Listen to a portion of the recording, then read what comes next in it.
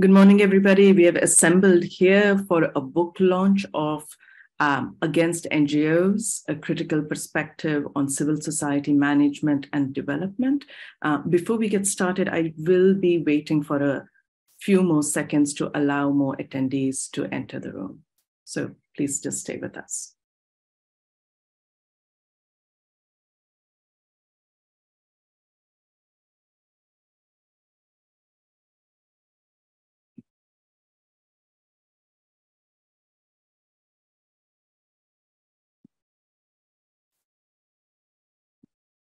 Okay, let me get started.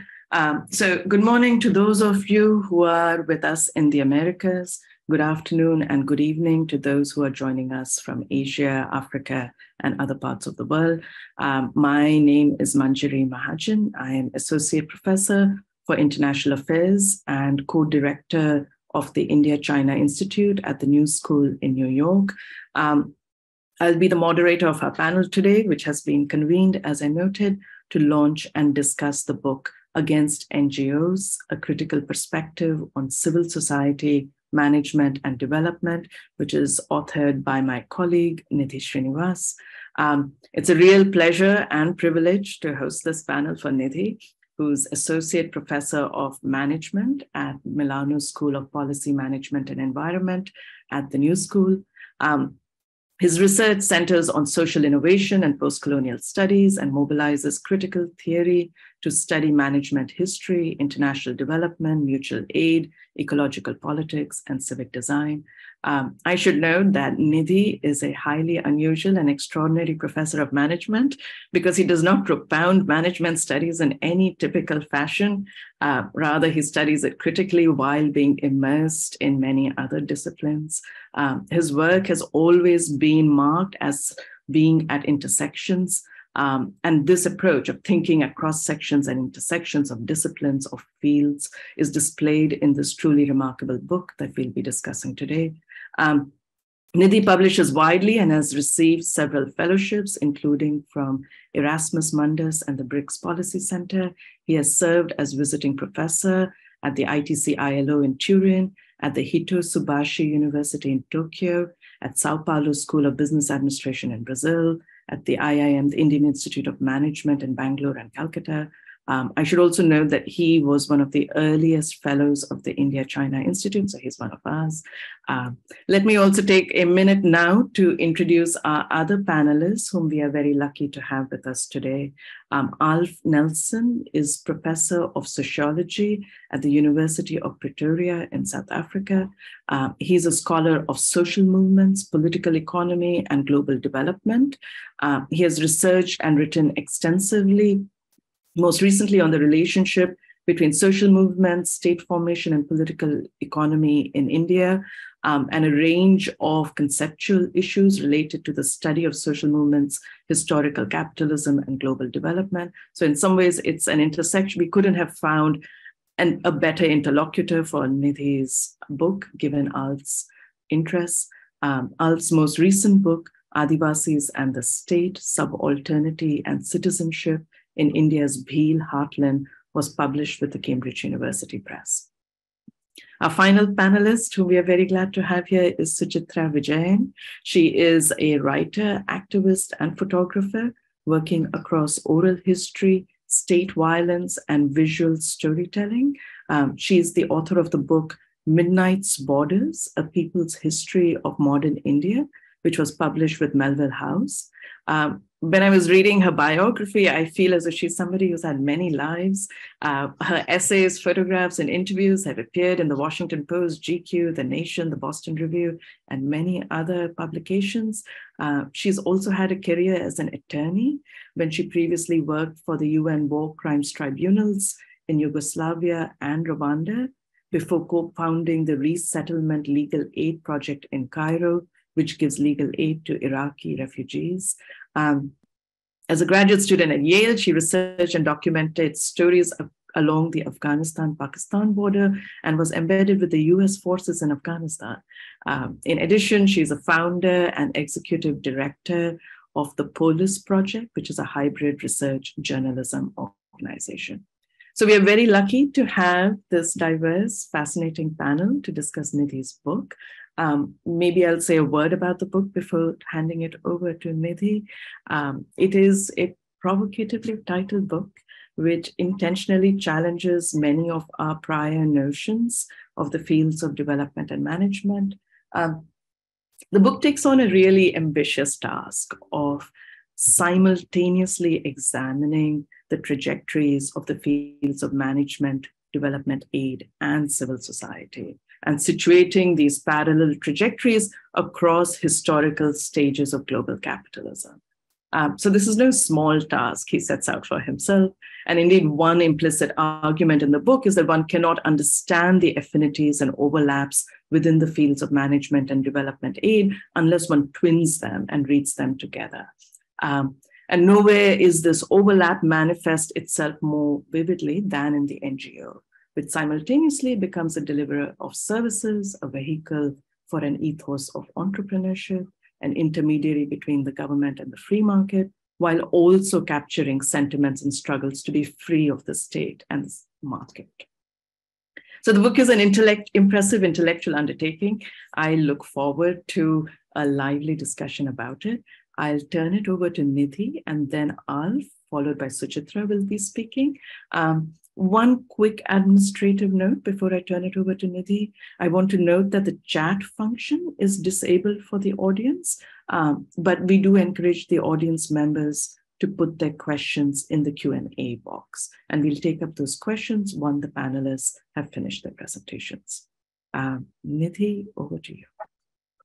Manjari, thank you very much for your introduction. I'm very honored that the India-China Institute is hosting us for this event, and I'd like to thank both our discussants whose work I'm familiar with for joining us, and I'm really looking forward to an interesting and exciting discussion. I have a set of slides, and I'm going to look a little preoccupied only because I'm trying very seriously to manage my time. I'm assuming these slides are now visible, and I'm just going to quickly start with them. I'm going to use the time I have, which is approximately 20 minutes and no more, to briefly outline some of the arguments in my book. I'm going to first tell you why I wrote it, because I do feel it's important to acknowledge the motivation for the book, and then give you a brief sense of the thematic scope of the book, the framework it uses for critiquing NGOs, and then offer a kind of a conclusion. I wrote this book because I actually, contrary to the title of this book, I'm greatly inspired by NGOs. In fact, I've listed 3 NGOs I've studied at some length in my career as an academic. And all of these are deeply courageous organizations. They're not similar. One of them, the Timbuktu Collective, is what you might call as a social enterprise, started by 2 ex-Marxists in Anantapur district in Andhra Pradesh. Another, the Galpao Aplauso, is based in Rio and actually works with corporations as well as the state. And the third is quite different from them. The SIDESI is based in the Chiapas region and actually is an auxiliary arm of the Zapatista movement and trained some of the Zapatistas. They're very different from each other, but they do have one thing in common. They all challenge taken for granted notions, and they all find a way to politicize what we might take for granted in the fields of work, family, and society. You could say their shared refrain as organizations is that we have to create a better world. So these organizations inspire me. But over my research on NGOs over about 30 years, what I have also noticed is that the work of such NGOs is deeply obscured by a competing refrain, which is that non-state actors can somehow achieve development in ways that the state cannot, and that they can somehow square the circle, if you will, of market inequality through their own actions. I've rapidly come to the conclusion that NGOs are today technocrats par excellence, and that their existence as a figure, by this I mean to say not literally their existence as each and every NGO in the world, but their existence as a kind of a rhetorical approach where we can gesture towards NGOs, that this kind of an approach essentially fragments the state further and encourages a kind of market discipline among the poor and among all of us in the world. My book is basically a historical account of how this has come about, how NGOs have today become the technocrats par excellence in international development. There are two epigraphs in my book, and I briefly wish to signal these because I find them deeply inspiring. I've highlighted them on the left. The first of these epigraphs, which is from Antonio Gramsci's early discussion of Torino, the city where he worked, essentially reminds us that the way that any political change happens in society is through critique. And this kind of critique is a critique that's shaped through reflection, what in fact Gramsci calls as intelligent reflection. In one of his last interviews before he passed away far too soon, Cornelius Castoriadis, the French-Greek philosopher, argued that he did believe in revolution, but this isn't something any one person could do, that it is something only people together as a multitude can achieve. And I find that particularly telling, since in fact today we do expect NGOs in a certain sense to offer a kind of a quasi-revolution of sorts. So what is the book's thematic scope? NGOs have become ubiquitous in development. They increasingly spread management ideas globally. My book addresses a set of questions about them. First, what does it mean to critique NGOs? Is this the same as criticizing them? Second, how do we understand the moment we're in at present? By this, I mean literally this moment, a moment when we're looking at rapid climate change, at a sort of a recognition of administrative failure globally in terms of tackling everything from the climate crisis to global pandemics. How do we conceptualize this moment for criticism? Third, how do we track NGOs in development historically? Do we see them as something that emerged sort of out of the box in the 80s or 90s? And if they existed earlier than that, how do we discuss it without in some way becoming anachronistic? Finally, what conclusions should we draw from this? My book uses two devices from the empirical traditions I was trained in, and I just briefly wish to signal these. One is narratives and the other are typologies. I, in short, see my book as a hybrid between a historical work and what you might call as a social science work. And I very much see it as both. And I do wish to state this right at the start, because a lot of my book is actually comprised of a set of narratives, which are then framed by a conceptual framework, which I'll turn to shortly. Well, look, very briefly, there are common criticisms of NGOs. We could argue that these criticisms are unfair. As I said right at the beginning, there are many NGOs that do good.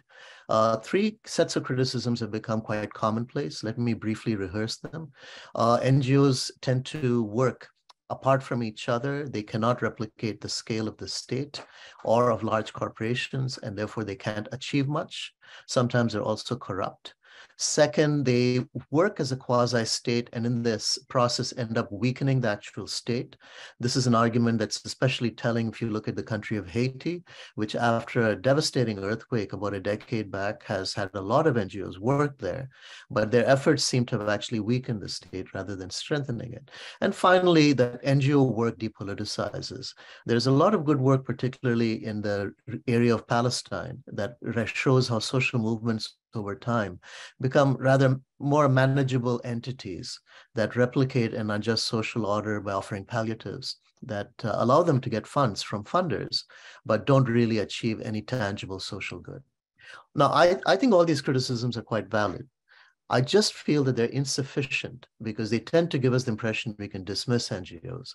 But if it's insufficient, what then is needed for a critical discussion of NGOs? What exactly could we say about the term itself? I'd begin by saying that the term NGOs is taken for granted. Whether we like them or not, we tend to believe we know what NGOs are. But critique in this sense cannot be only an evaluative view. I mean, critique has to signify something more. I would argue critique is a project of reconstruction.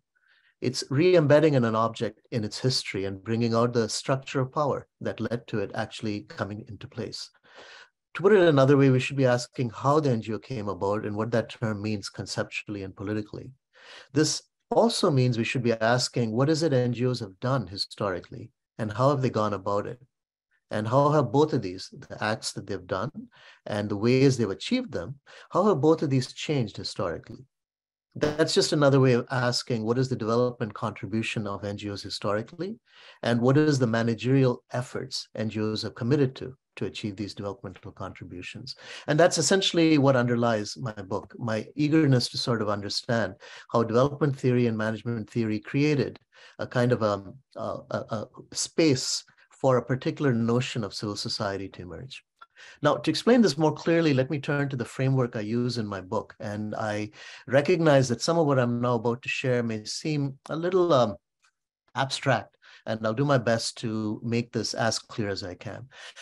To understand the role of NGOs in development, I think we first have to situate them within capitalism. We tend to take this for granted, but we do live in a capitalist world, and development, historically and contemporaneously, is shaped by that fact. To put it another way, we should be asking, what is the ideological purpose NGOs serve in a market-based system? What do they do within a capitalist system? What do they achieve? Capitalism isn't just an economic system. It's also social formation. It shapes our habits, our beliefs, so that we can generate markets, compete, and consume. And as capitalism expands, it generates various types of crises, some of which we can hopefully discuss more closely in the question and answer later. These crises lead to a problem of legitimacy. And in my book, I argue that this problem of legitimacy is shaped considerably by the work of NGOs at present.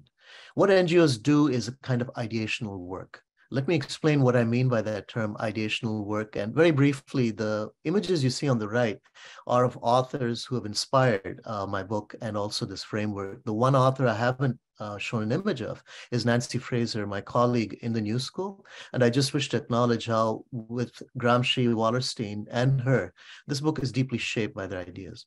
Ideational work is essentially ways in which actors mobilize to either create a crisis or to avoid a crisis within a capitalist system. And in my book, I argue that there are struggles that happen across three domains of social consensus.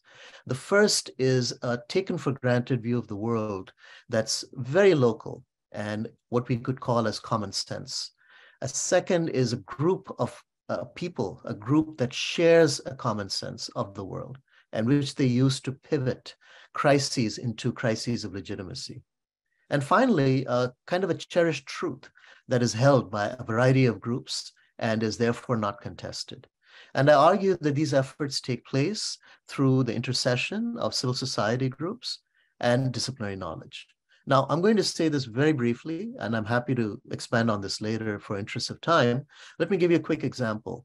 In the 60s, the Mont Pelerin group organized itself in Switzerland. It was led by Friedrich Hayek. And Hayek and the Mont Pelerin group contested Keynesian views of development and firmly believed that the free market was the best way to achieve prosperity. And to the extent they cared for it, reduce inequality. They were mobilizing under realms of common sense. They were a group that shared a common view. And by the 1980s, their common view had become hegemonic. It was taken for granted across much of the world that the free market was the way to go and that the state could no longer attain development by itself. These were efforts led by the Mont Pelerin group, a member of civil society, and it involved a particular reading of economics, shaping economics away from Keynesian views towards free market views. And so I would argue that what we're looking at here is actually credible historically. We have examples that do show how this works as ideational work. And into illustration from my book is the shift from liberal capitalism to what we would call a state capitalism, essentially the period right after the Second World War. As I argue in my book, liberal capitalism was underlaid by colonialism, and therefore it withstood a very severe legitimacy crisis, which eventually led to World War I and, of course, to World War II. At the end of the Second World War, the stable frameworks offered by the Bretton Woods agreements allowed for a reconfiguration of international development, and highly influential one. And what is telling to me is how disciplinary knowledge rapidly followed. If you look at management history and international development, a lot of it is shaped by that period of modernization. So in my book, as I have tables as well as discussion that track this framework across these different stages of capitalism, and I'm happy to discuss this further later. But let me now start to close by very briefly indicating to you what I see is an credible critique of NGOs from a Gramscian perspective. By the 1980s, thanks to the Mont Pelerin Group and the notion of the free market, we had something tellingly named as the Washington Consensus. It argued that the free market was the best way to go about development. If you look at the literature, that's also the time that the word NGO is actually used. Though the word has a history within the UN, it acquired a particular resonance and pitch through the 1980s. That resonance and pitch was that NGOs could achieve something the state could not do. They could be entrepreneurial, they could generate democracy, but they could also achieve the state's goals more inexpensively. They became part of an ideational work, part of the common sense of how development could occur through both the market and the civic spirit. Various organized actors championed them and continued to champion them with variations through the 90s. And disciplinary knowledge rapidly followed. Within management, we have the bottom of the pyramid approach. Within international development, a variety of theorists argued why NGOs were invaluable. So as you can see, from a Gramscian perspective, NGOs are very much part of an ideational effort to buttress a regime of financial capital. Let me then try to conclude briefly with a couple of observations. First, what I just told you, if that is credible to you, would also explain to us why NGOs today are becoming highly criticized. We're no longer able to believe in financial capitalism. And since NGOs were cast as one of the key actors within a model of financial capitalism, we're now grasping for straws, as it were, and thinking of how can we recast NGOs, improve them, reform them, or find another credible magic bullet that does what they're meant to do. And I would argue that if we do that, if we keep looking for these kinds of, shall I call them ideational straws, if we keep looking for them, what we'll end up doing is just defeating the purpose of this moment. The purpose of this moment is to look further. It is to look further than ideational straws. It's to recognize the profound crisis that financial capitalism has generated in the planet that we function in. Historically, capitalism has had a capacity to forestall crises of accumulation. Possibly it can continue, but it is unclear at the moment how it'll withstand global warming, high levels of inequality globally, weak state controls. Observations by a variety of scholars have said that capitalism is now literally eating itself. What is then required for a change in global common sense? A change would require perhaps returning to the credible realm of civil society, of recognizing that civil society as it is an ideal that is larger than the technocratic placeholder offered by NGOs. It is telling to me that at this moment, despite their extraordinary differences, the countries of India and China have both, in very similar ways, weaponized the notion of NGOs and indeed weaponized the notion of civil society. Within India, this has led to a variety of attacks on NGOs, including ensuring that the NGOs that are tolerated by the current government in India are towing the line of the state. Within China, the government has always historically looked with grave suspicion at NGOs, but has encouraged social businesses, a variety of wildlife-oriented, ecology-oriented civil society groups, provided they toe the line of the state. Despite their extraordinary differences in so many ways, it is striking that the notion of the NGO today plays a crucial purpose, ideological purpose, I would argue, in both of these countries. The future can't be just that. The future will have to be one, ideally, where we use civil society to recognize it as a realm for struggle to enable consent. And when doing so, also interrogate the disciplinary knowledge that we use that socializes taken for granted notions that buttress and strengthen existing structures of power. It's only by critiquing both disciplinary knowledge and the way we see NGOs that we can actually cast civil society in another light and ideally respond credibly to the crises that are confronting us right now in the planet. Thank you very much.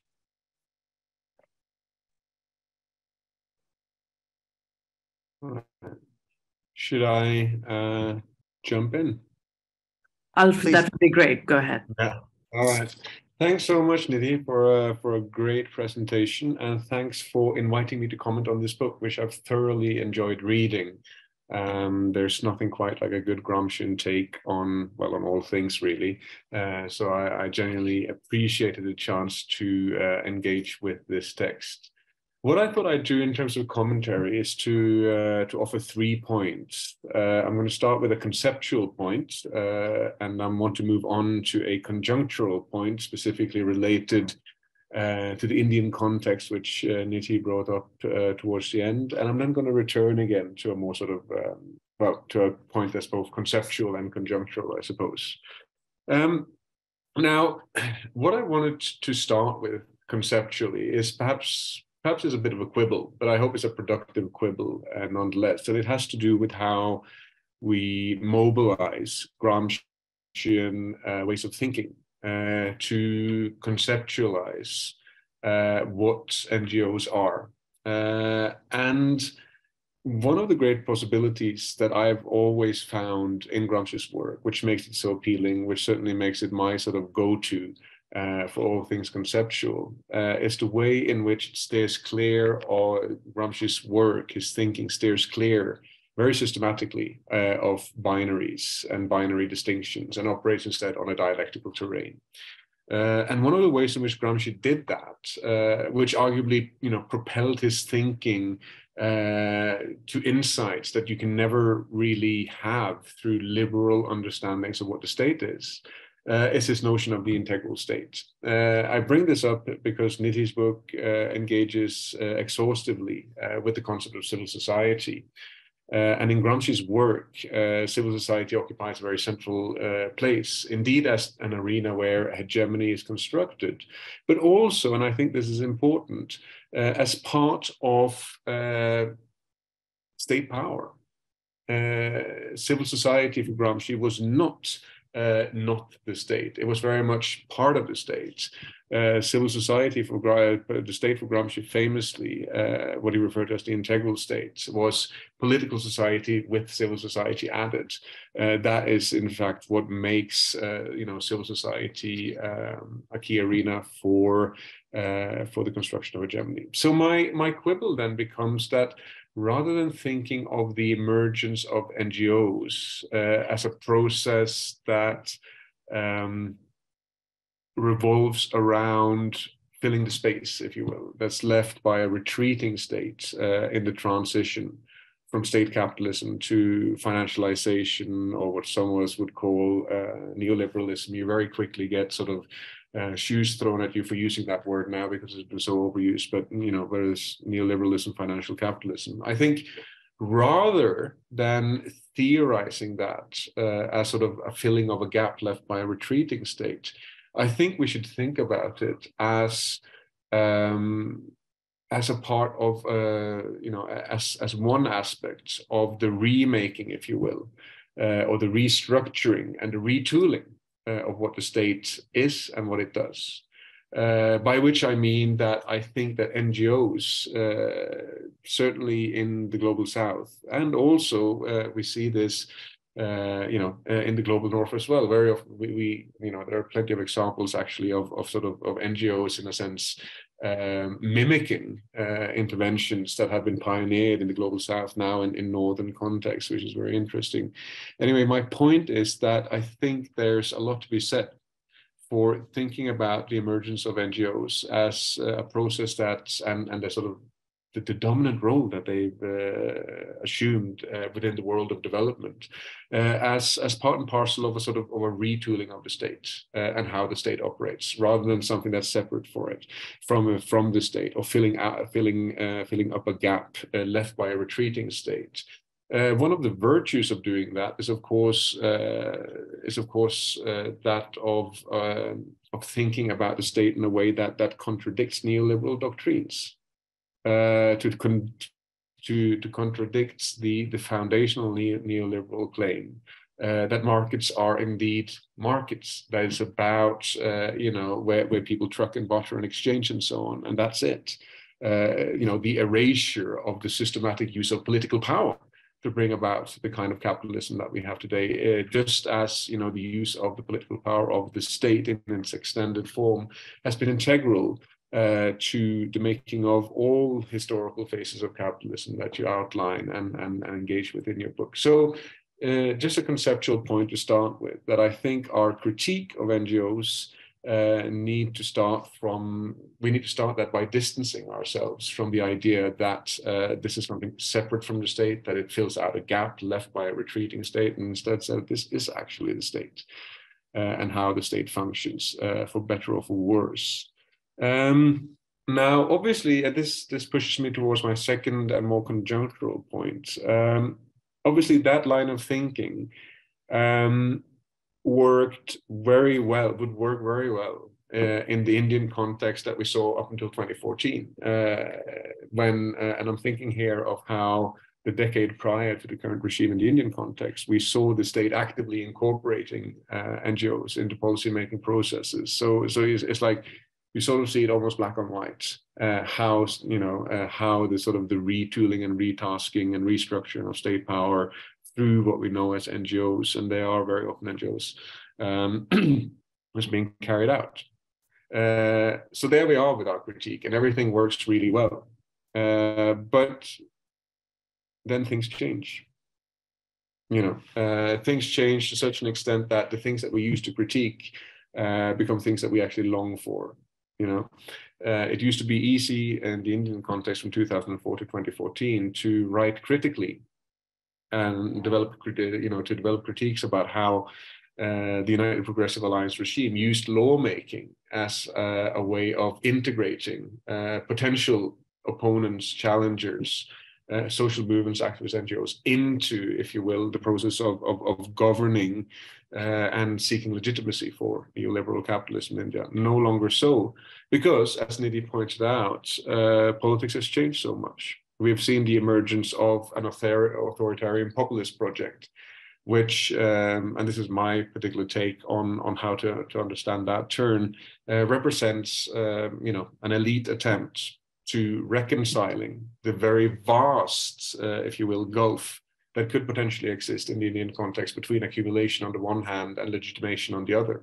And that reconciliation is effected through the creation of a populist idiom that singles out a significant other as an ominous threat and unites the people, if you will, the authentic Indian people in this case, behind a vociferous attack on that other. And that other consists of several things, obviously. For one, it consists of India's biggest religious minority, by which I mean Indian Muslims, right? That's a major component of the authoritarian populism of the Modi regime.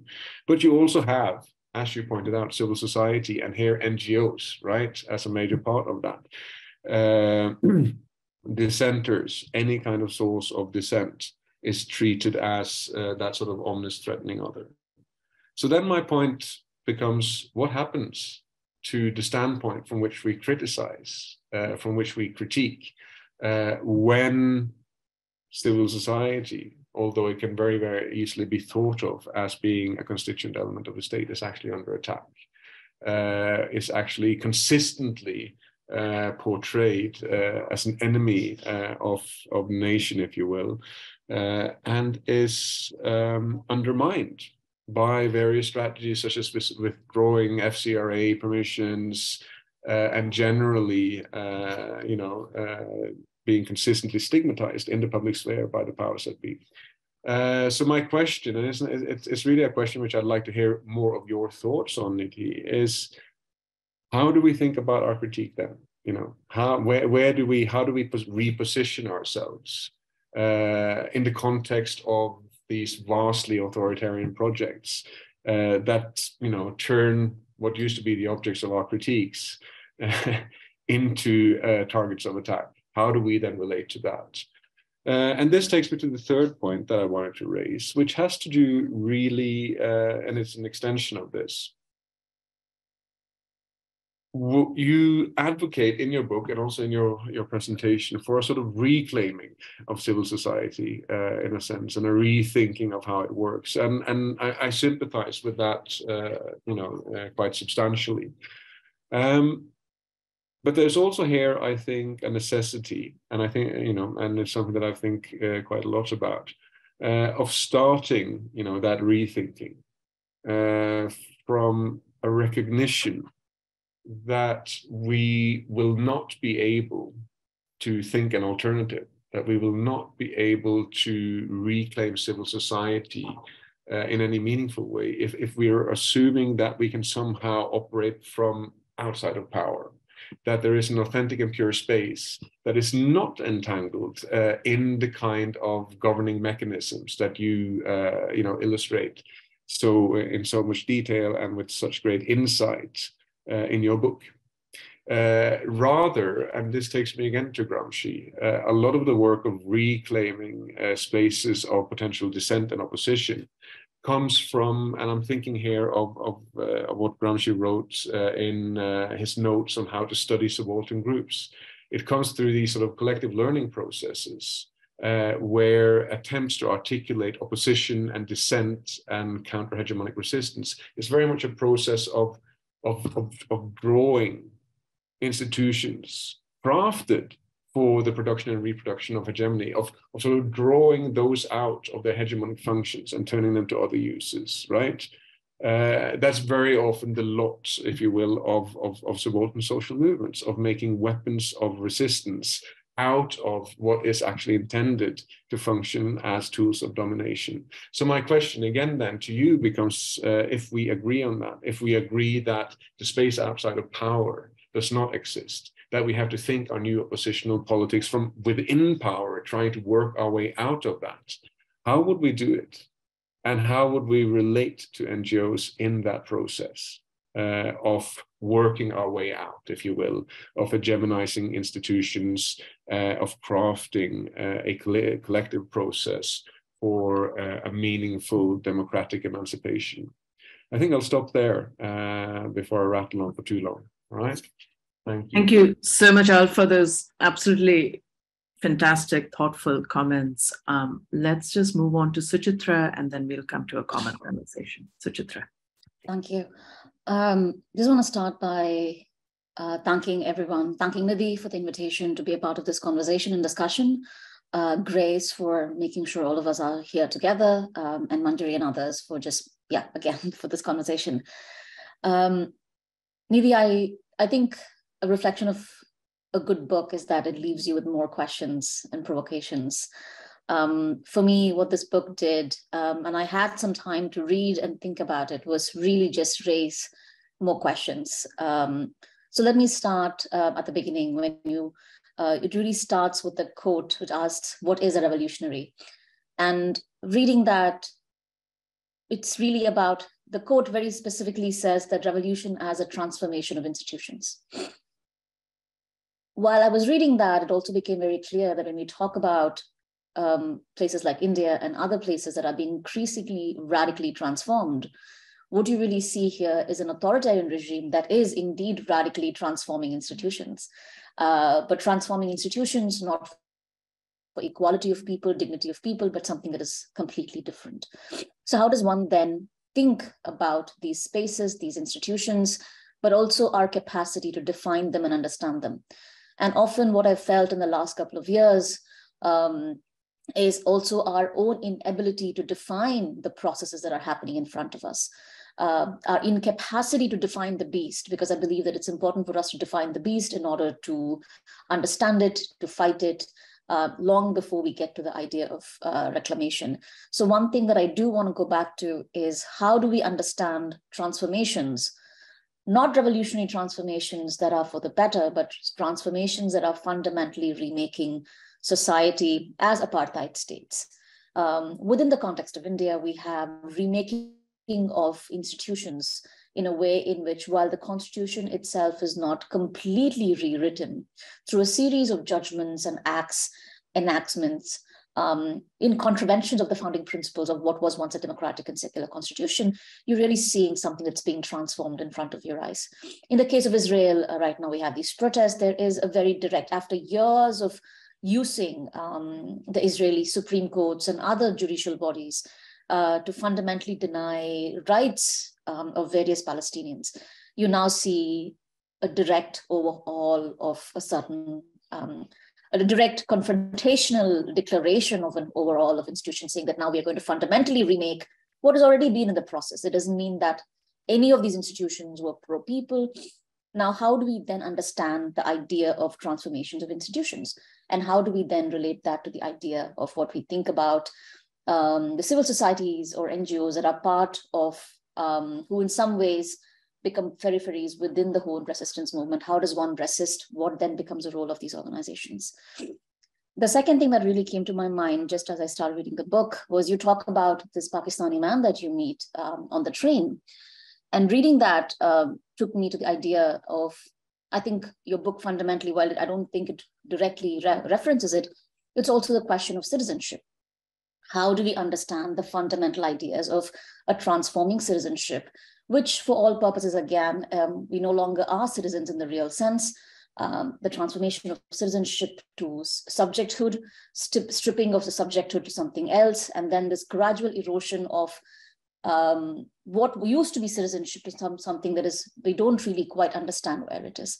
And I also just wanted to flag another book that might perhaps be of interest to you, which is also almost as old as me, which was written by my professor, Barbara Harrell Bond, Imposing Aid, Emergency Assistance to Refugees, which actually is a story of how, as a young anthropologist, she goes into these communities and writes a scathing critique of how the refugee humanitarian industry really works. What she really does is look at this entire industrial complex. When she talks about industrial complex, the refugee industrial complex, and again, she's writing this in 1986. It was written between 1983 and 1986. What she really talks about is a deeply broken system and what she calls as like parasitically attached people who see themselves as saviorism. The ways in which the refugee figure itself is a figure that shouldn't exist, and yet it exists, but yet you have entrepreneurs who mine these bodies and these crises in order to become saviors.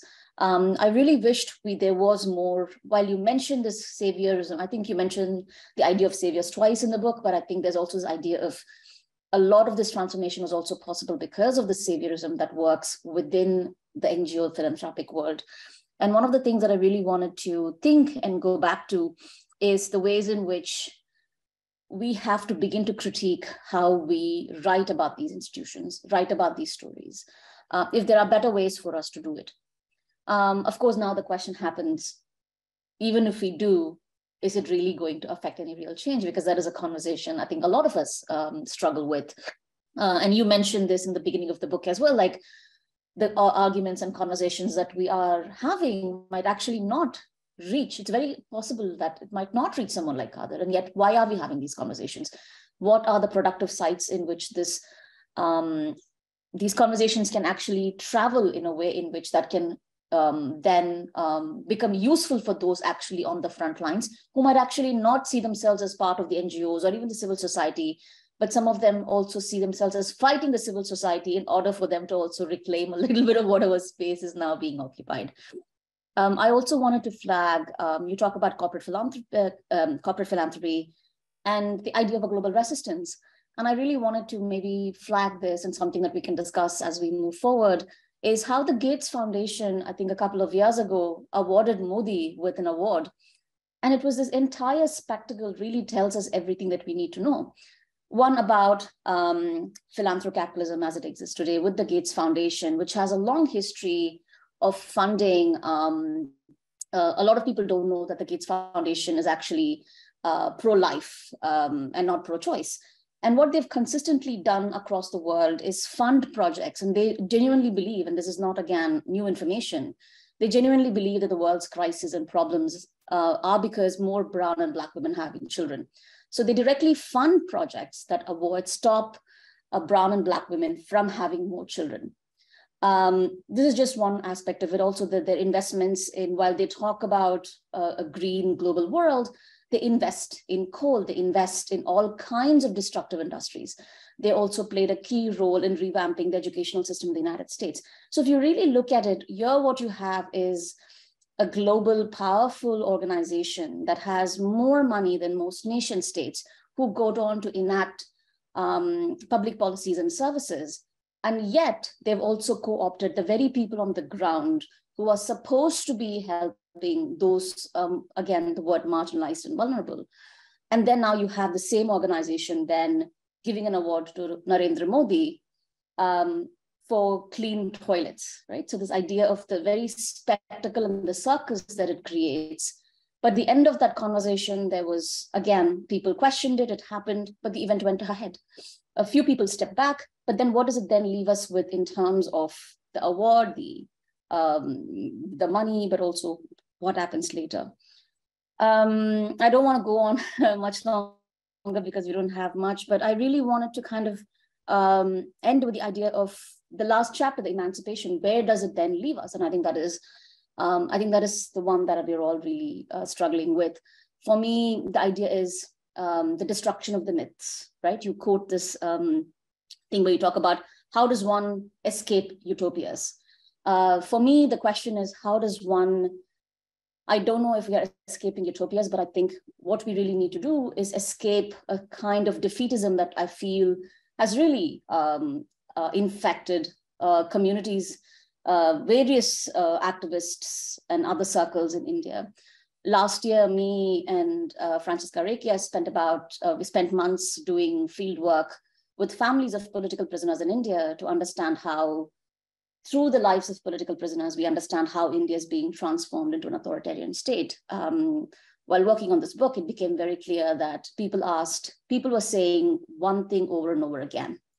The civil society, or what we call the civil society, which included a wide range of activists, writers, lawyers, all saying that we are fighting the fire, but till the fire will consume us. And that left this vivid image of how they see themselves as fighting a fire till the fire consumes. And I think that is an important place for us to begin these productive conversations about what happens once the fire consumes all of us. Second is, again, going back to the initial question of revolution as transformation. Here, every aspect of life is being transformed for the worse. When that happens, what kind of reclamation are we speaking about? Does this reclamation begin on the sites of violence? Does this reclamation begin elsewhere? Is it possible for us to even imagine the reclamation in these sites of violence? And then how do we then think about the broader project of just human dignity? Because again, while you don't directly mention this, I think one of the ideas that really runs through the book is this question of human dignity. And how do we understand human dignity and the reclamation of human dignity in this process as we think through it? I'll end there. Thank you very much, Suchitra. I mean, you've put, like Alf, a lot of important questions on the table. And maybe, Nidhi, the first thing we'll do is just give you the chance to address the specific questions that Alf and Suchitra brought up. And I want to encourage the audience to put their questions in the Q&A box. And so we'll turn to those too. But Nidhi.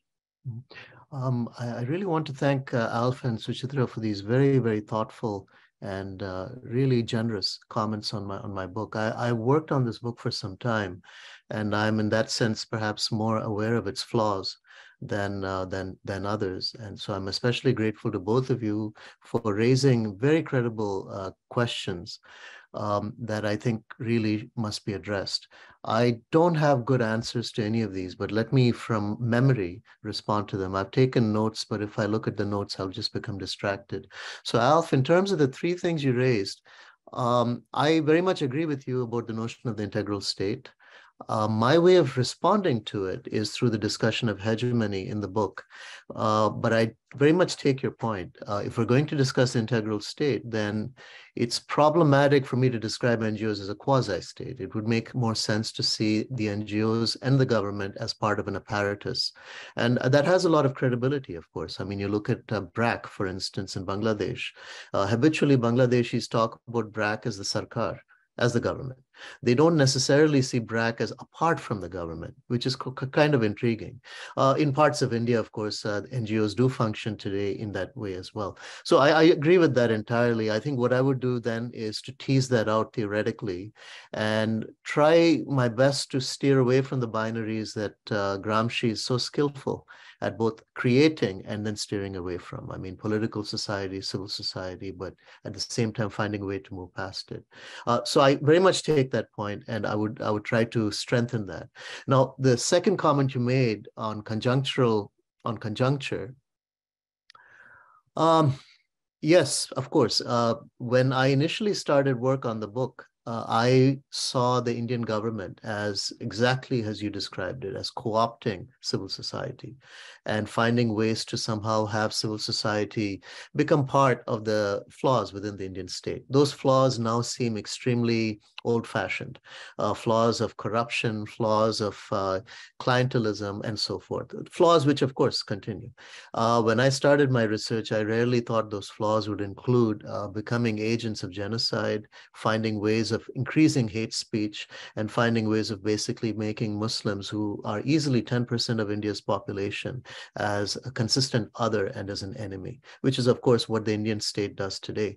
So I see where you're going with this. I'm not convinced, however, that it's so dramatically different for the following reason. And please do respond to this. My view would be that in the Manmohan Singh government at that time, what was seen as civil society were willing NGOs that could work with the state. And what is seen as civil society today by the BJP are essentially reactionary right-wing groups that can work with the state.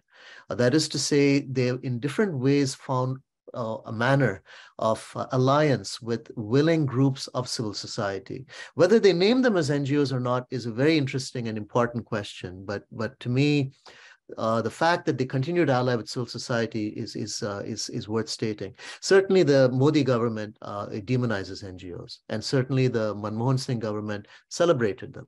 But I would argue that ultimately both of them did it for the same reasons. That is to say, they saw them as accomplices or ways of allying with the state. So there are NGOs today in India registered as NGOs that do work with the Modi government. Without going into too many details, I know some of them. I also know educational institutions in India where colleagues are deeply antipathic to the Modi government, but have found ways to make peace with it.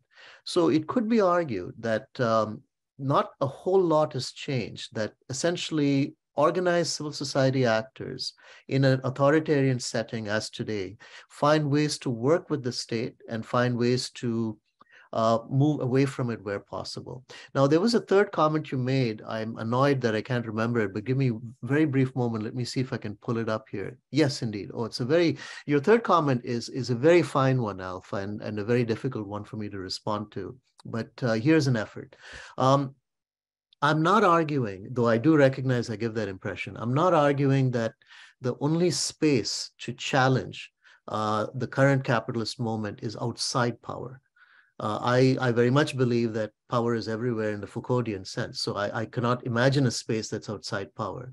But your question then is very, very fair. How does one challenge this? How does one create an alternative or even bring out a form of an alternative when you're already immersed within that system of power?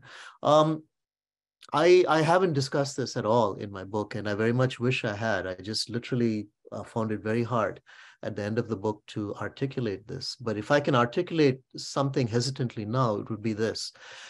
There seem to me three ways one can do it. First, through the fact that repetition is very difficult, that even a script followed again and again becomes very hard to follow in the same way. And so even in the brutest sense, when you have an NGO that's an accomplice to an authoritarian state, it cannot do the same thing again and again in the same way all the time. At some point, it'll be checked, challenged. There may be inner dissenses. The second, that there will be NGOs that work with the state and are very well aware of what they're doing, and are in that cynical sense able to play a game with the state, a limited game. For instance, one can imagine NGOs in India today that do not discuss human rights at all with the state, but which do have members who are in different ways quietly pursuing projects involving human rights monitoring, but don't call it that simply because they know it'll get them into trouble. And the third, there will be NGOs that directly confront the state and in fact enjoy the confrontation. They may not be any more legally registered as NGOs. We may have to call them civil society actors. They may conveniently work with a variety of other political groups, the CPIM, the Congress. They may claim to be regional, like in Telangana, the state I originate from. So there are a variety of ways they could play this out.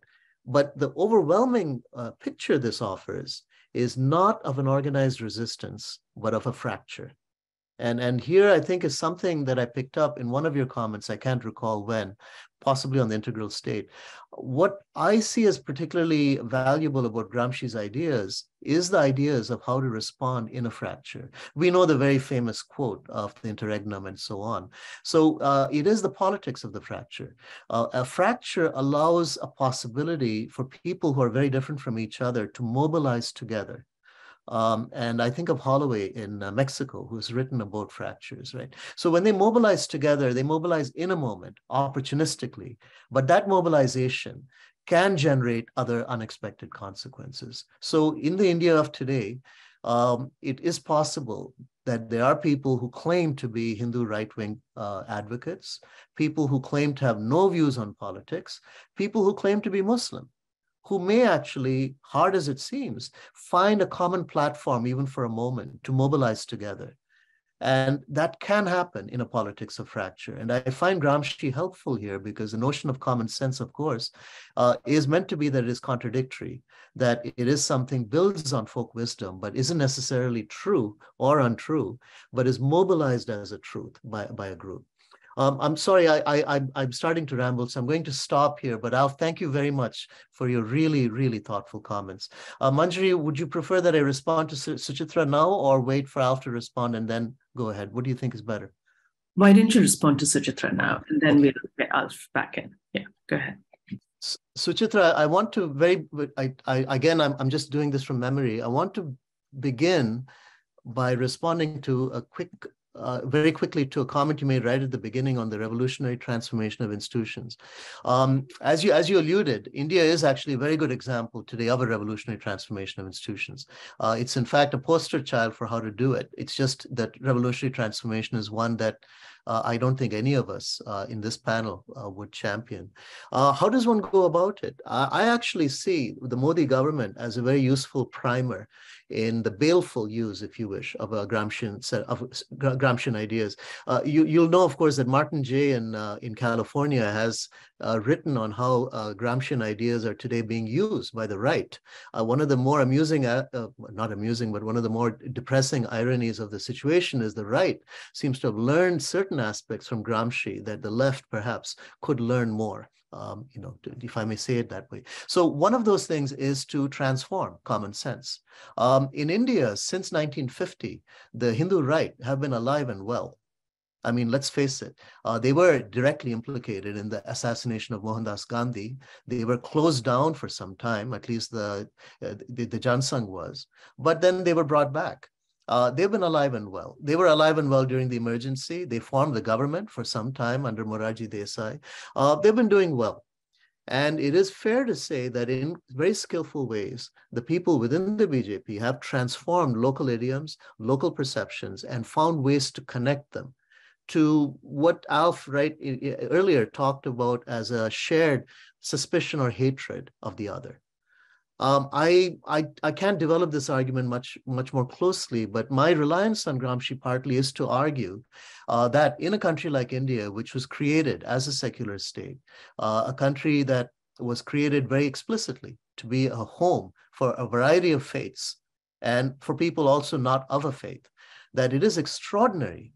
It's extraordinary the level of change the BJP has achieved, particularly in its second administration.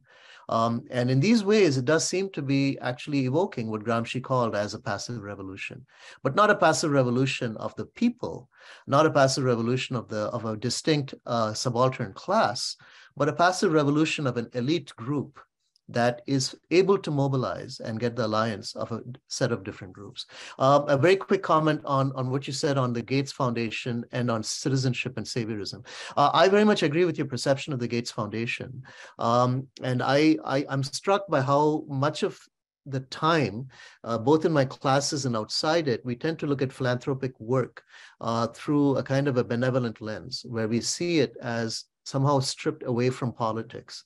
And I increasingly believe that this is a political effect, and that it's a political effect shaped especially by the field I was trained in, management and business studies, because the field I was trained in tends to argue that we can always find a mode of efficacy outside politics. That is to say, we can find a way to achieve an organization's goals, but this achievement of an organization's goals doesn't have to hurt anyone, because we all believe in the organization, you see. The worker does, and the manager, and the capitalist. It's just, obviously, I'm being ironic. The fact of the matter is management helps naturalize this sort of notion of instrumentality. And I find that philanthropic groups are very, very good at disseminating this particular notion. And there are NGOs, well-established NGOs, that are quite good at doing it as well. What it does lead to, interestingly enough, is a sort of a consequence within their organizations, an organizational culture that does not tolerate dissensus, that encourages and emphasizes task compliance to the expense of a reflection on the goal of the task itself. Your comment on saviorism, I think that very much the philanthropic groups that I've studied, as well as the NGOs I've studied, very much believe that they were saviors. In my book, I spent some time talking of Oxfam, early Oxfam in Tanzania. One of the shocking aspects of Oxfam's work at that time was that it actually encouraged Nigeria's government to further collectivize villages that were doing very well before and were now forced to become part of a socialist unit that not only destroyed their village life, but relocated them in one of the larger forcible relocations of people globally. Finally, your comment on citizenship. I was very bothered by my conversation with Khadir, which you were kind enough to allude to, which I mentioned in my foreword. And I think what bothered me the most is I felt greatly ashamed. I felt it's wrong to live in a world where just through an accident of birth, some have privileges that others don't. And I find that intolerable. I found it intolerable then, I still do. All I can tell you and the audience is that I visit Europe regularly. I'm very fond of Italy and Greece. I'm shocked every time I visit how much Europe has become a fortress state, and how the notion of citizenship is very much under attack. Europeans, including the Europeans who are my friends, believe firmly in a notion of citizenship that's expansive, that's inclusive, and that's ultimately ameliorative, that allows even the undocumented to become citizens.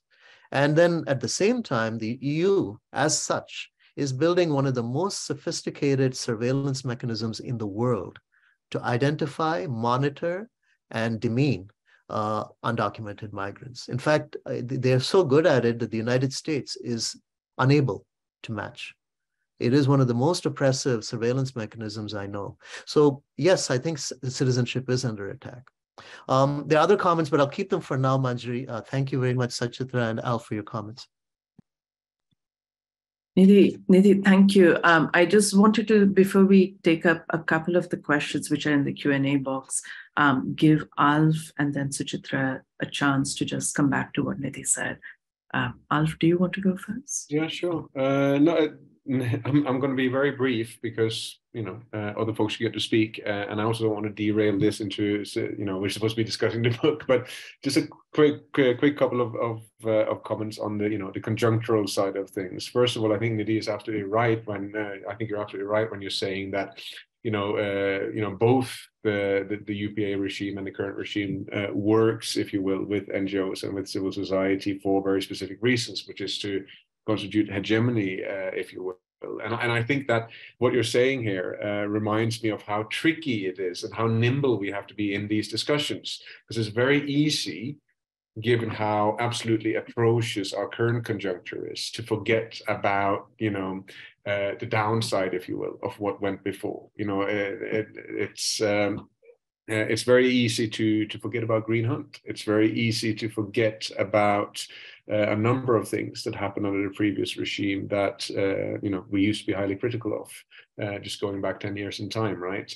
And that's just, I think it's just a point about how we discuss these things, which is that I think it's incredibly important to not tie oneself to any particular sort of master principle here. We have to be able to shift with this constantly shifting terrain and not lose sight also, which also means not losing sight of how what existed before was very much also a hegemonic project. And in terms of your point about Gramsci and sort of Gramscian insights on the right, I mean, I think the current regime in India is a very good example of what I call a social movement from above that has burrowed its way through civil society for close to 100 years and have finally now advanced to political society, if you will, and seized that with great strength, precisely because of that century of work that has been put in terms of molding civil society, if you will. So I think that's spot on. I think that's what makes the Modi regime very different from other authoritarian populist regimes. It's wrong to call it the economy on Trump of the tropics because he invented the playbook long before. They invented the playbook long before. They're not imitators. They're actually setting the bar for what's a really strong and resilient authoritarian populism is. We'll just stop there. No, I'm not going to take any more time. I think there are others who have questions, so I'll just leave it there. Yeah. So, I mean, there are a couple of questions in the Q&A box that I do want us to turn to, but maybe I can just jump in here and press a bit of what I think, Alf, you have been talking about. So, I mean, just on the point that you ended about how the Modi regime in some ways is not working off some prior template, they are not imitators. And I think one of the reasons why their project has been so effective is because they have drawn from a whole host of cultural and institutional resources that are from within.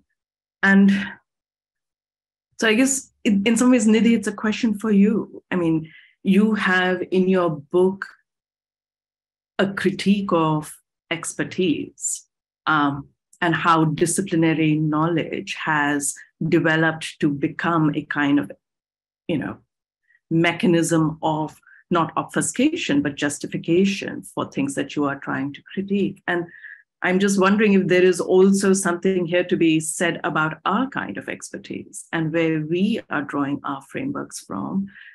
And in the end, how effective they might be in producing alternatives, and whether we should also be studying the way the right in India has produced alternatives by not drawing on Gramsci per se. And I'm wondering whether there's some space here that we should be occupying by studying those like what people like Gandhi had said about the role of civil society and how to conceptualize it, not in a binary of the state and civil society, but in a completely different way. And so I'm wondering what the role for our expertise here is in producing alternatives and whether we aren't complicit in the very critique that you're offering of expertise. Manjari, thank you very much. I mean, I'll respond to this in three ways, if I may. I'll actually begin with a broad comment on expertise in India and the ways I see it as connected to the moment we're in now, which Alf described as a social movement from above. The second, a broader discussion of what expertise is. And third, return to Gandhi at the end. I spend some of my time in India visiting a variety of business schools, and I studied in one myself. I did my many years back, I did my graduate degree in management in a business school located in Bihar, what used to be Bihar and is today Jharkhand. And so I just wanted to briefly say that what strikes me whenever I visit Indian schools of this kind is that I interact with young, very intelligent people who are highly open to knowledge, extremely willing to be challenged, and are often quite impatient with the reasonably doctrinaire and limited approaches of teaching, but have zero understanding or interest in the history or culture of the subcontinent. If you ask them, about the partition, they probably will not remember it or know of it. If you ask them about, the fact that India was created as a secular state, they won't see the significance of it. If you ask them what their views are of the Adani Group and their links to Modi, they will be more interested in telling you the share prices and how they've shifted rather than discuss crony capitalism. And this is something I find quite intriguing in the context of India. And it leads me to a conclusion that's rather obvious, which is that the way, from a Gramscian sense, the way that the common sense of the right in India spreads from organized groups to become hegemonic is through these elite groups. And with these elite groups, the BJP and its advocates, they don't have to tell these elite groups, please hate Muslims. They don't have to tell them, look, you're Hindus and be proud of it. All they really need to do is to tell them, let's steer out of politics. Let's keep politics out of this. Just do your work. And by the way, your work is to maintain our country and be proud of it. And that's sufficient for these elite groups to then buy into it. There is very rare instances where in these elite institutions in India, you will find groups that oppose the government vocally. And if they do so, they tend to be deeply sanctioned for it. To give you one quick example, I think it's in IIT Madras that there was such an effort in the last 6 months, as I recall, and it was immediately opposed by another group within the campus. Without naming names, during this the Citizenship Amendment Act, there were protests held in different management schools in India. In some of them, they were very well attended, but rarely did they achieve any kind of visibility. And they were seen as a kind of a pressure valve that releases steam and then can be ignored. So the first response would be that expertise actually works very closely in India today with the emerging Hindu fascist state that India that is represented by Modi's government. Forgive me if that seems inflammatory. I state it really as a statement of fact, not as a statement of invective.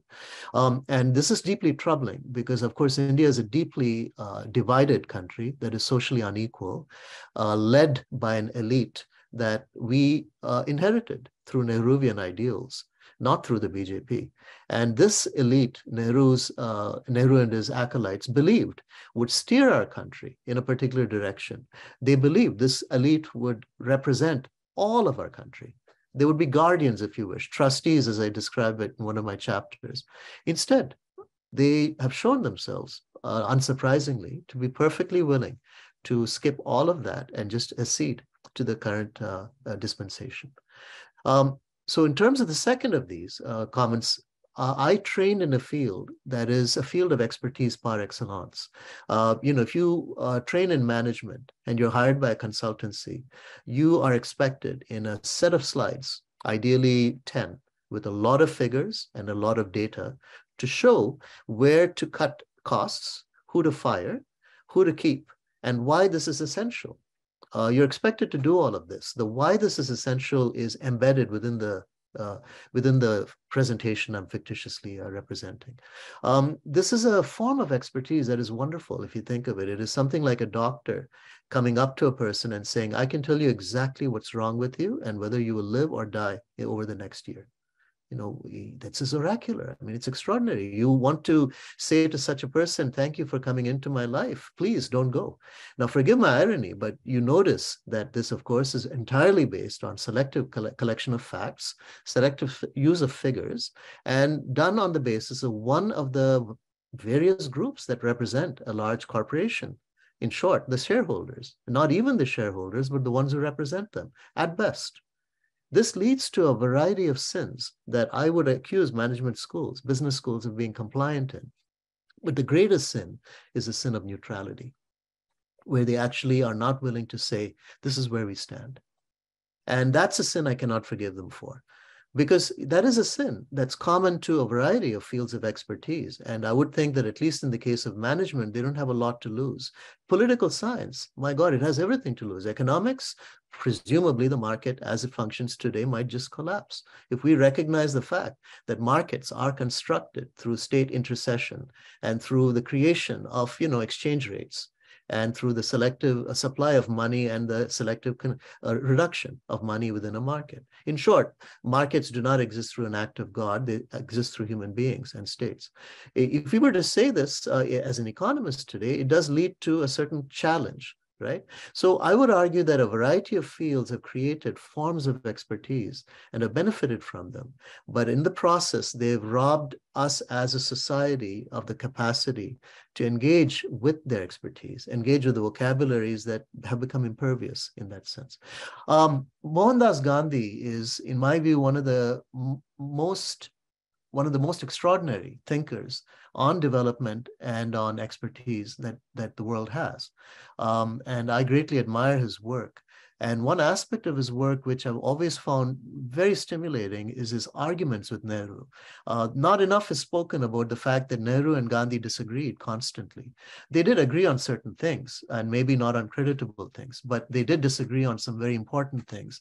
In Hind Swaraj, the edition that that Anthony Parel published for Cambridge, which is a centenary edition, it actually concludes with some letters that they exchanged. In one of those letters, Gandhi explains categorically to Nehru that, your notion of a socialist state just is not going to work. The future is going to be in the villages. The future is going to be with people who do not speak English. The future is going to be with people who are fundamentally based in areas where they cannot access expertise and the expertise that you claim that you can access for the growth of India. I should also add that before this letter begins with Gandhi actually saying to Nehru, he says, I debated whether I should write this letter to you in English or in Hindustani, and I've decided to write it in the latter. It's telling that even in his response, Gandhi was thoughtful on what language he should use. To this letter, Nehru, who I greatly admire, responded rather witheringly by saying, Bapu, your notions of a village republic are all in the past. What are you going to do about tuberculosis? Where are you going to get fertilizers? And so on and so forth. Now, I'm not going to argue here that Gandhi was right and Nehru was wrong. I actually can see the limitations in both of their views. But what is troubling is that in India, we lost the ability to have a dialogue on expertise between them. The closest is groups like the Barefoot College in Rajasthan, which do have a kind of a vision of expertise that is grounded in local settings. Thanks partly to the business schools that Nehru helped create. And of course, the engineering schools. What we have inherited is a notion of expertise that is fundamentally un-Gandhian, one that is very much about the Nehruvian ideal of a centralized state that is led by neutral people who are capable of achieving extraordinary things and docile citizens who will follow them in doing it. There's an image I'd just like to stop with this of Nehru opening a dam in the Damodar project, which is, I think, the first hydroelectric dam of its kind.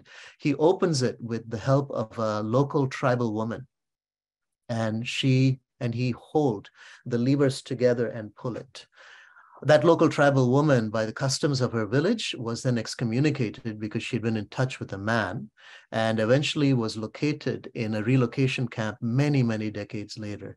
And even today on Twitter, you'll find the Nehruvian Society, one of them, circulates that image. They never name her. They never name her. They never give her a name. They never mention the tribe she's from. And they don't mention, may I say this is the crucial part, that her village and the villages of many of her community were inundated by that dam. In short, she was actually opening the levers to drown her own village.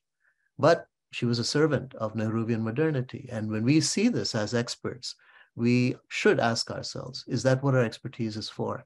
And are we the best to judge that expertise, or the tribal communities themselves? Nidhi, thank you. I mean, there's a lot to be said in response to your comments, but I'm not going to take up the airspace right now and turn to some of the questions in the Q&A box. There's one about teaching that is actually very interesting, but maybe first we should just get out of the way what seems to be a question by a couple of the attendees, which is actually for Suchitra, and it's about your comment about the Gates Foundation being pro-life, and I think maybe you just want to clarify what you meant by that, because there are fine distinctions at play here. All right. So the person who, I don't have expertise in this, the person who's done work on this is Professor Kalpana Wilson, who talks extensively about the relationship between reproductive rights, the Hindutva project, and how the Gates-Modi relationship actually furthers it. Professor Kalpana Wilson argues, and she cites examples of how Melinda Gates is against abortions, and again, the ways in which they think about abortions in relationship to contraceptives, which both they fund the distribution to various communities. So in that sense, I think what we are really talking about is the reproductive rights and how they think about it. So yes, Melinda Gates is openly on record having told that she's not pro-abortions. And this is something on record. Professor Kalpana Wilson talks about it. And this is within the framing of talking about the relationship between reproductive rights, philanthrocapitalism, and the much larger global conversations about what happens when large corporations try to forge relationships with regimes that again go on to further a certain sense, certain ideas of what it means. It's making decisions on behalf and for Black and Brown women. Of course, someone talked about, I think there's Planned Parenthood. Again, Planned Parenthood has also faced a lot of criticisms in terms of how they look at it. But the larger umbrella, of course, is the control of bodies of Black and Brown women, and also women from working communities.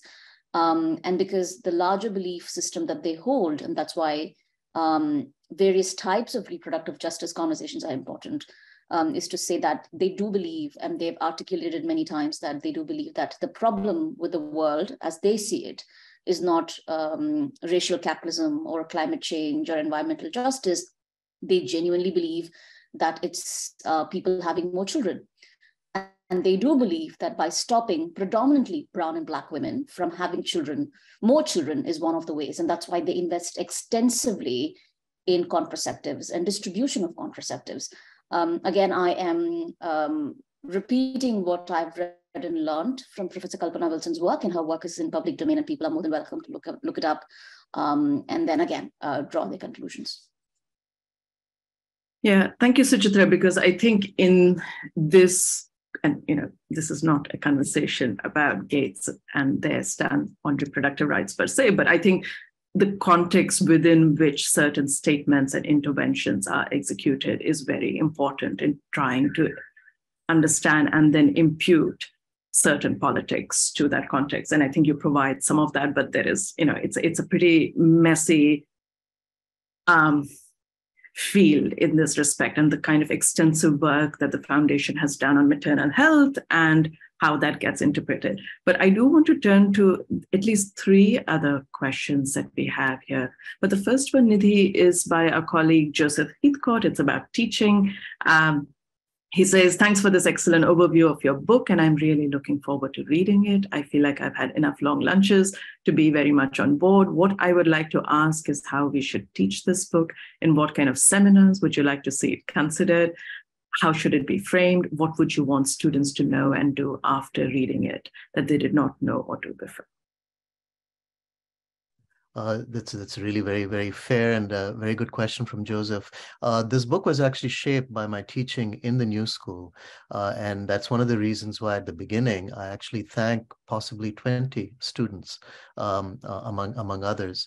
And the reason I thank them is that in my initial period in the New School, we had a nonprofit management program. And I found that a lot of my students were deeply critical of how nonprofits both functioned and how they were defined. And they were quite sympathetic to the notion that nonprofit work should be politicized work, and that its goal should be really to move communities towards shared conversations on social transformation and justice.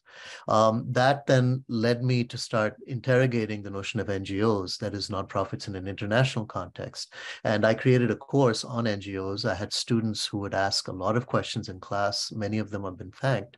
And as I've said in my acknowledgements, I thank them for raising questions which I still don't feel I've answered to my satisfaction. Well, so in terms of Joseph, your very fair question, I'm actually teaching this book this summer. I've been invited to be a visiting professor in São Paulo at their School of Public Policy at the Fundação Getúlio Vargas, and I'll be using this book as a textbook. It's an experiment. I didn't write this book as a textbook, and so I don't really know to what extent I can use it as a textbook. But when I do this, I'm sort of eager to have the following, if you wish, pedagogical goals. I don't know if I'll achieve them, but here are the pedagogical goals. First, I want a dialogue to happen between management theory and development theory. There is no dialogue at the moment. Anyone who studies management theory tends to read it as being about corporations, about markets, and about surviving and succeeding within a workplace. Rarely do they actually ask themselves, what is the developmental context in which this is happening? And that's a question one could pose anywhere, including in the context of advanced economies such as the United States. Similarly, no one within international development would even bother discussing management. The field of international development has its own stratification. Economics holds a very high place. Anthropology increasingly does. Management doesn't. And this is actually very amusing because there are some schools in Britain, for instance, which do teach international development and management together.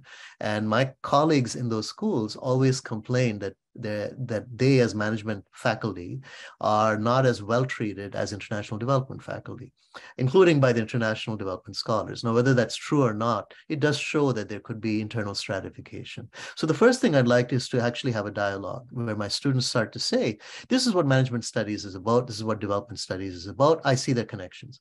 Linked to that is a second, which to me is really very important, which is that my students historicize what they see as theory. This is not meant to be pedantic, but to me, following Horkheimer, critical theory is historicizing traditional theory. That's what makes theory critical. But we don't take it as the word of God, but we recognize it as theory that emerged within a particular context. I say this somewhat reluctantly because I'm aware what the phrase word of God may mean in some settings. So this would mean, for instance, that we look at management theory historically and say, how has it changed over time?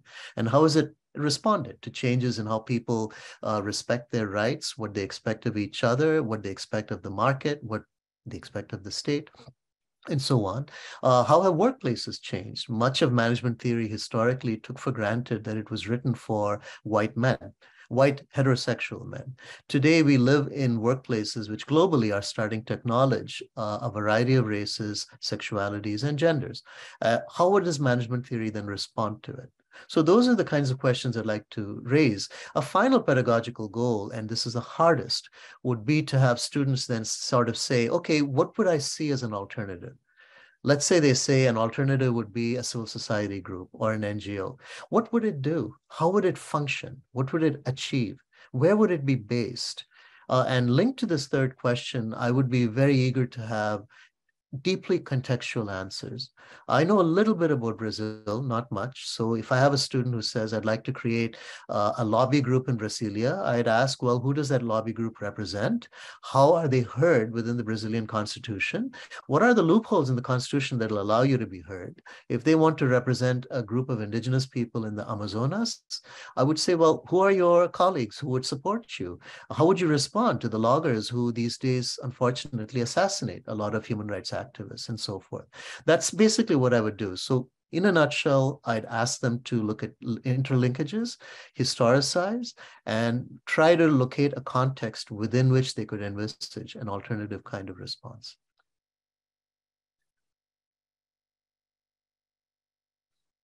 Thanks, Nidhi. So there are a couple of other questions. I know we are running out of time, but let me at least note them, and then you can take on whatever you want to. So there's one question from an anonymous attendee saying soft Hindutva has been a feature of most rural development NGOs in India, and the functionality has been in resonance with a particular ideological stream in rather historical sense. How does this reconcile with Gramsci's stance Nidhi has emphasized? And then there is another question also from an anonymous attendee, which says, what happened to the power of the courts and judges in India, the rights movement in which many NGOs use legal and constitutional claims to courts with powerful outcomes? Would rights claims to courts work in your other cases, Mexico and Brazil, anywhere else? So Mexico. Would we be able to go over the time limit slightly? Sure. Why don't we take an extra 5 minutes? And okay, thank you. I'll respond to the first question, then request you to briefly recite the second question to me again. But I'll respond to the first. I'm sorry, I can't give a longer response. This is a very important and interesting question. I can only hope that soft Hindutva is a credible assertion, because we all know rural NGOs that are in a wide swath of work they do, and it's hard to imagine all of them are similar in their behavior. But let's say, for argument's sake, they are. Let's say it is soft Hindutva across India from Uttar Pradesh all the way to Tamil Nadu. I would still argue that there is a room for leverage there, where local groups that are working with the NGO find pressure points where they can make the NGO respond to their demands. And the NGO will also ideologically find it very hard to be rigid in its position, simply because it has to be accountable to the local constituency. So in that sense, soft Hindutva may not be such a terrible thing. Soft Hindutva may end up weakening Hindutva overall. And soft Hindutva may actually create a credible space where Muslim groups in India find ways to articulate their demands and have a dialogue with Hindu extremists. And if that is the case, if that sort of dialogue is happening, that's precisely what Gramsci meant by the notion of taking common sense and making it a conception of the world. So I have really no problem with it. What I would love to do, if I have the skill to do it, would be to actually meet some of these leaders and speak about how their own notion of identity has changed over time, and look at how they negotiate that identity with the people they serve. Because that, I think, is the promising arena to track such trends. The second question, Manjari, if I could just ask you to recite it again. Sure, Nidhi. And that was actually a really interesting answer to the question about soft Hindutva. And it goes back to something we were talking about with Alf earlier about, where do you kind of look for alternatives? How do you draw existing institutions out of a hegemonic fold? And I think your answer was really interesting on that front. But the other question that I noted was what happens, and I think this question is really thinking about the role of lawyers, legal organizations, bars as part of civil society. And the question is, what happened to the power of the courts and judges in India, the rights movement in which many NGOs use legal and constitutional claims to courts with powerful outcomes? Would rights claims to courts work in your other cases of Mexico, Brazil, etc.? Alf described this in some of his comments earlier. During the during the Manmohan Singh government, the UPA government that existed in India till the BJP won the election, there was a particular space for civil society activism, and it led to the enacting of a historic bill, the Right to Information Act. The Right to Information Act was enacted by an unlikely coalition of urban activists, elite bureaucrats, and village assemblies and rural women movements, largely based in North India, but with also some representation in Central and South India. So certainly at that time, the comment that you just read out, Manjari, would make a lot of sense. The Indian courts did create some space for rights-based mechanisms that enacted, among other things, even somewhat extraordinary things like a right to employment, a right to a right to medicine and to education, and so forth. What is happening today in India is that these kinds of advocates are threatened. In some cases, are outright assassinated. The Right to Information Act has been sort of reduced in its power considerably. The Right to Employment Act has been essentially shelved. The Right to Education Act is meaningless. And the Indian government, as even the New York Times reported yesterday, has now developed a strategy of weakening the judiciary so that the judiciary speaks closer to its own authoritarian and chauvinistic agenda. So I would argue that India is no longer a credible example where rights-based agendas are inserted into a discussion and to find a way to enact development. I don't know enough about Mexico and Brazil in this context to respond. I would say what little I know of Brazil, one of the interesting aspects during the Bolsonaro regime is that the judiciary was actually quite independent in many ways from Bolsonaro. and probably it will remain independent in some ways from Lula. In Brazil, the judiciary does seem to see itself quite seriously as a guardian of the Constitution. Mexico may in some ways be somewhat similar to India. Obrador, AMLO, is very much a populist, and he is certainly eager to weaken, I think, a lot of the judiciary to heed his own agenda in some ways. In my book, in one of my chapters, I'm rather critical of the way that rights-based development groups function.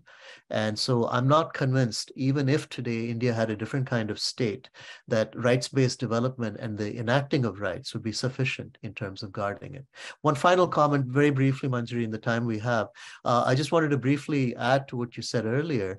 I very much believe that the only way forward is a kind of politics of consensus building where fragmentary, perhaps contradictory forms of common sense, even antipathic forms of common sense, are somehow stitched, if I may use that word, ugly word, stitched together into a kind of a framework for political change. And we don't know what that future framework would look like. It could indeed be soft Hindutva, and I have to be willing to accept that because I'm eager to observe it, and I'm eager to find ways that lead us forward in projects of social dignity and social mobility. And so I can't argue, despite my own political disinclination, I can't argue that that isn't a credible way forward. It's something we'll have to see on the ground. For it to be credible, it would have to be inclusive. And that's really the key question. In what ways a project of inclusion can be brought together in a vocabulary that is otherwise exclusionary. Yeah, Nidhi, I think that's a perfect note to end on because it gives us so much to chew on. But let me take this opportunity to thank you for your time and effort and your thoughtful, insightful remarks and for your book, which everybody should read. And also the panelists, Suchitra Vijayan, thank you very much, and Alf Nelson, who unfortunately had to leave for another commitment, but in absentia, I'm thanking him. I also want to acknowledge my co-director at ICI, Mark Fraser, Michael Evans at IT, who's always superb in ensuring these things work seamlessly, the India-China Institute's team led by Grace Ho, Anna V, and others. And finally, a big thank you to the audience for joining us from different corners of the world. So till next time. Thank you very much, everyone. Thank you.